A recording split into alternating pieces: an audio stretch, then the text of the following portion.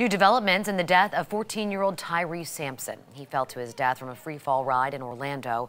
Today, Florida Agricultural Commissioner Nikki Fried shared a draft of what kind of laws she wants her department to pass. She's proposing more signage from manufacturers, posting requirements, warnings, and exclusions.